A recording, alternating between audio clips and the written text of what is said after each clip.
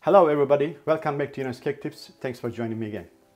I received quite a few questions lately about how to make shiny ganache on the cake surface. So today I would like to share with you one of my tips, which will be something you will be using all the time from now on.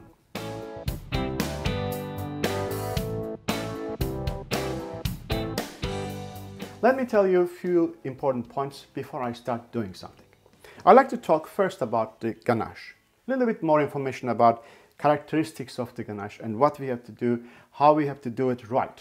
So, when we cook the ganache, what we do, we just boiling the cream and then pouring onto the chocolate pieces, small pieces, and the heat of the cream will melt the chocolate and the chocolate and cream mixture become a ganache. So I also add a little bit more butter inside just to gain a little bit more body, a bit more taste about it. So if you don't add butter, it will be still work. The recipe you can find at the www.yanasway.com on the recipe section, free of charge. So I have other recipes also in there, like white ganache, etc. Please go and check it. When we finish the ganache, ganache is in liquid format. So after some time, either you keep it under room temperature or put in the fridge, it becomes firm. So both conditions, it's not good enough to take with the palette knife and put it on the cake. Unless you have a beautifully masked cake and then ganache is just cooked and after some time become just room temperature and still liquid, you pour on the cold cake, it will be perfect ganache coating. So, but that is not sort of easy method because you must have the cake right condition, right temperature, and you must have the ganache also just cook and then become a cold room temperature already, and it's not going to be really convenient to make it all the time for every single case. So that's why we have to use the ganache in the midway, so not liquid and also not so firm, that we can grab the palette, grab the ganache and apply on the cake. Best condition always when you cook the ganache first and then you leave it in room temperature. That's what I do. I cook for example overnight. So I cook a night before, leave it under room temperature on the table. Next morning, I have the perfect condition to use it. If I overshot the time that the ganache become too firm, so I cannot use it anymore, I put it in the microwave and a portion, like maybe a kilo or two, and then bring back to like a mixing like that. It becomes like a nice condition that I can use it. That has to be creamy, that has to be cold and firm. So that will be then good result. So the method what I'm going to show you, and not only gives you the shine, also the shine will maintain. So when you first finish, it will be really nice and shiny because it's liquid, and after the ganache set, it will turn to like a silky kind of like a shine, which will maintain rest of the time, rest of the life of the cake. As long as the cake stays on the table, not eaten, you will have the shine. Or you put in the fridge, you will have still the shine. Another good news is when you have the ganache like this, just mix. So I touch, it comes to my finger. But when I touch this part, you see that it's more melted and not untouched, like become on itself like a firm and hardened. And when I touch over here, it's not come to my finger because it has got a little crust. So that's the good thing about it. I will show you on the action. So what we have over here, I have a melted chocolate to make the decorations, and I have some tray and then some paper, sort of like a silicone paper. You can use any kind of also, let's say like a cellophane sheet or something you can also use. And then scissor to cut the nozzle to make it the right tip if it's not good enough. And I have a knife to chop the decorations. I have a board to put the cake on, and I have my turntable, of course, not so big. Medium-sized palette knife, easy to handle. And I have conditioned ganache, and most important, I have flame. So I will use gentle heat to achieve what I'm talking about. So let's stop talking about it now and then do some action.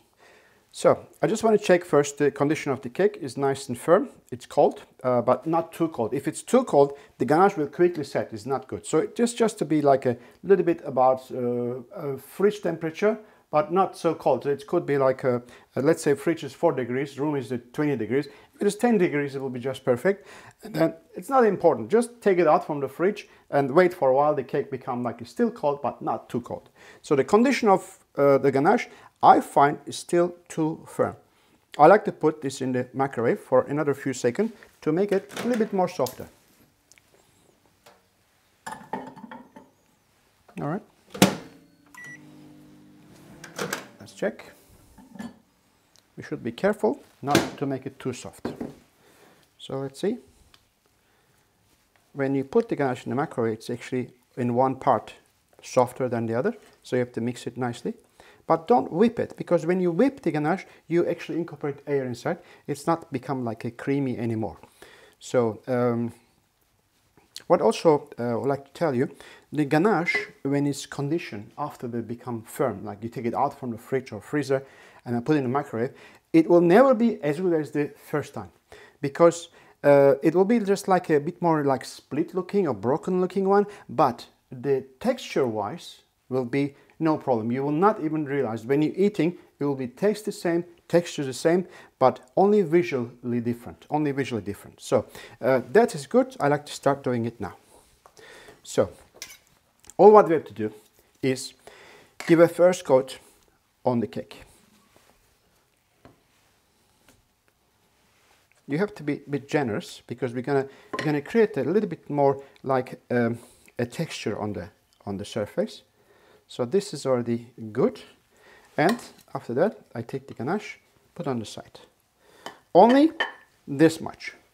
I grab this much and I do it around only about this much. All right, not that going all over again, only in once. Okay, so I like to be quite generous, because I'm going to pick some ganache off after that. Okay. I'm doing quite quick because I don't want the ganache to become too firm on the cold surface. All right. That's it. So give a bit of like, sort of like order on the surface. All right. Also a little bit order here. I'm not trying to make it perfect. Okay. Just understand that. So once this one done like this, what I like to do, I'm going to pick up this ganache first from the bottom. All right, nice and clean palette knife, and then just look what I do. I just go like this. Because I apply enough ganache, I'm not touching the sponge.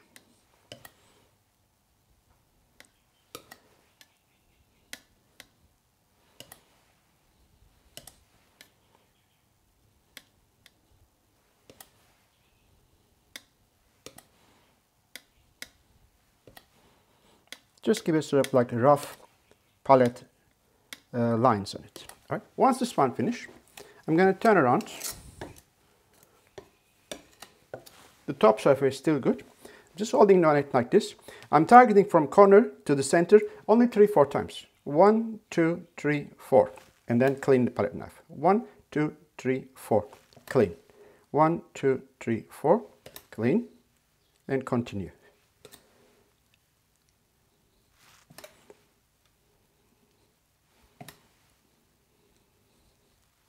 That's it. You can take this one off if you want also. So that is actually pretty much done. All right, clean this one up again a little bit. All right, now the problem is, if I apply the heat right away now, the ganache is soft and it will be more softer with the heat, and we will lose part of the shape I just created. So that's why I like to put this in the fridge just for maybe about maybe 10 minutes, and I'll come back to show you how to do it the shine. So the cake is in the fridge, and I like to use remaining time to prepare my decorations. So I have my tray here, and then I put a piece of paper on it, just a greaseproof paper, or you can call it silicone paper, doesn't matter. I just do my cone, all right, and then use my melted chocolate, which is about 40 degrees, compound chocolate. Put it in there. And we're going to pipe some needles. So it is not coming off because it's closed. So I just cut very small. Okay, well, let's go.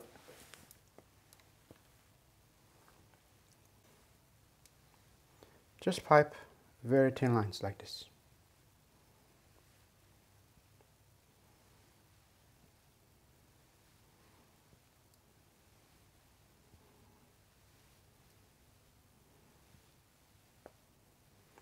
I'm not overlapping as much as I can. If you overlap, doesn't matter. Just try to make it separate.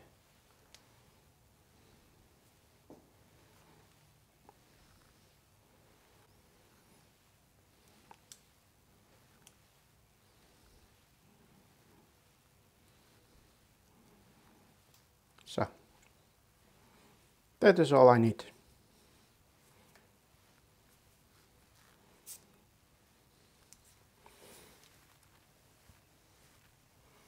That goes in the fridge and the cake comes here. So my cake is just pick up from the fridge. I also pick up this one because I like to have my decorations ready when I put the flame and then soften the surface first. Then I can stick things on it. All right. So this one, very easy. Just turn the paper upside down, right? And remove that paper like this. All right. So the side. Bring this one together.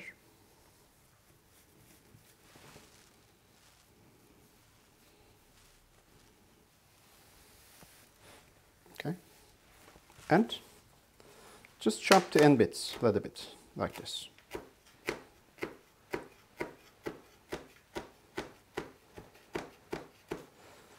All right, and then give this one sort of like this size. Put this on the side. On the side here, and then give a little bit more chopping here.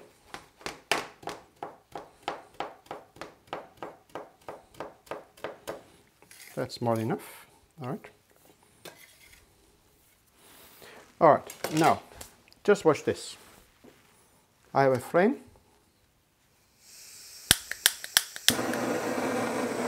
And then give first on top. Look. Not too much. You can see it from the reflection of the light. You can only see that if everything is melted, that's already good enough. Not further than that. All right?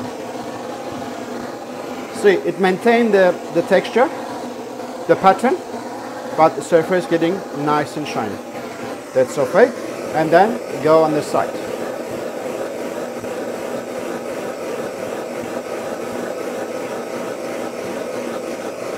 Gentle heat. We're done. After that, what we do, we take a scraper here. Now put the chocolate here. All right. And lift it this one up. The sides are quite nice and soft still.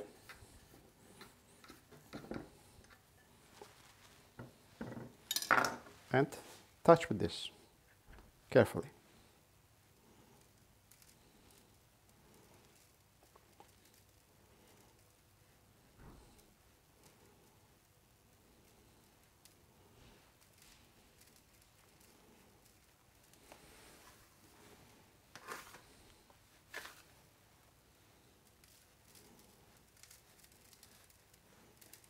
Just a little bit.